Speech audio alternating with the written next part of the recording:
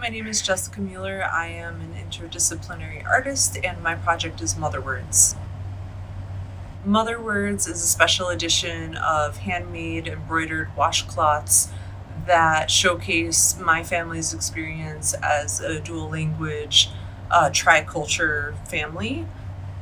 Whenever I would go into, the big box stores, I would always see the home decor lines, and I never really quite felt like I ever saw anything that reflected my family's experience. The inspiration for this project comes from, what if I had a chance to design my own? What would it look like? So I have a background as a graphic designer and I teach graphic design.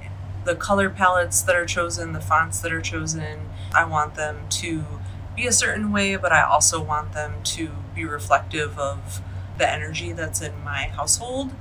They include dual language phrases and sayings that are like daily mantras to help support mental health and well-being. I always thought about how my kids, when they were younger, being at school, dealing with family matters, they would take a bath, scrubbing in the good, washing away the bad. When you're like washing and you actually see the words on the washcloth and they're touching you, you're scrubbing them.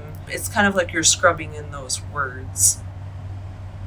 So I have made many prototypes. I've shared it in exhibitions. Funding through this project would actually help me be able to buy the materials that are sustainable materials. So this will help me take it to a product line that would be available for purchase.